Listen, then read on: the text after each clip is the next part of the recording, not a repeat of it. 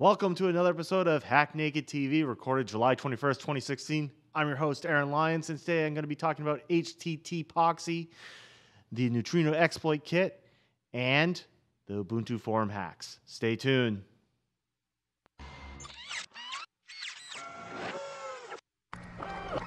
This is a Security Weekly production.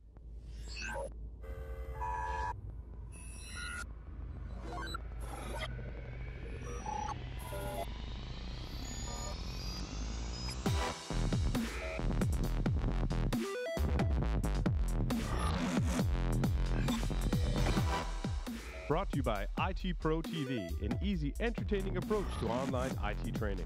IT Pro TV offers 1,000 hours of up-to-date, high-quality video training content.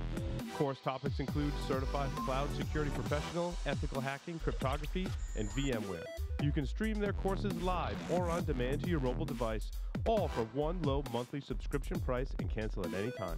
Visit itprotv.com/hacknaked to upgrade your brain with the most popular IT certifications. Use the code HN30 for a free 7-day trial and get 30% off for life. Black Hills Information Security, the leaders in penetration testing and active defense. Email consulting@blackhillsinfosec.com to request a quote today. Welcome back.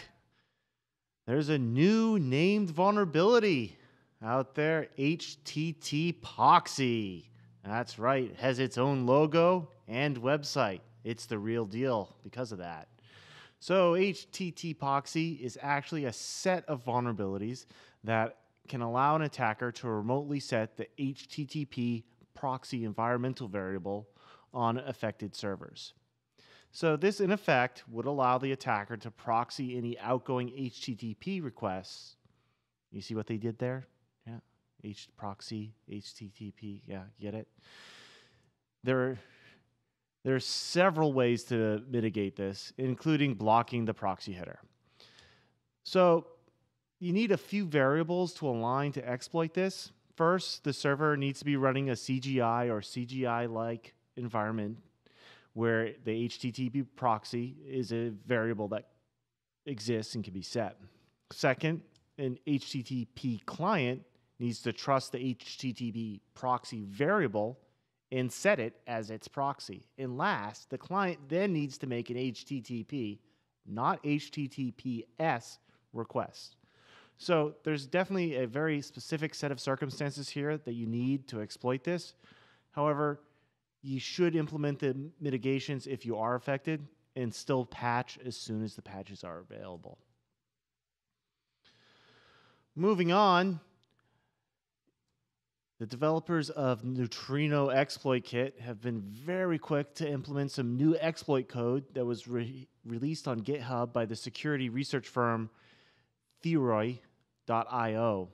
So this exploit code is for CVE 2016-0189, which is a VB script memory corruption in IE11, and allows for remote code execution. So the absolute worst that you can imagine. Now, there are patches out there for IE11 from Microsoft, so if you're up to date, you're safe. If you haven't patched IE11, patch it now. So this is obviously just another round in the current fight between the different exploit kits to fill the void left by Angler. And I'm sure we'll see more and more developments, more and more advancements on these exploit kits as they all fight to become number one. Our last story this week is the Ubuntu forums were just recently hacked. And the usernames, emails, and IP addresses for 2 million users were dumped. So reportedly, no passwords at all were accessed. Though, if I was a Ubuntu forum user, I'd be changing my password anyways, just to be on the safe side. Now, the attacker was able to gain access to the data through a known SQL injection vulnerability in the Form Runner add-on that was running on the forum. So Ubuntu, for its part, has already patched its forums, brought everything up to date. It's also gone through and reset the passwords on all of its database servers, all of its forum servers. So they've done due diligence, and they've been pretty good about, giving us information on how this was attacked. That's it for this episode of Hack Naked TV. Thanks for listening, and keep on hacking naked.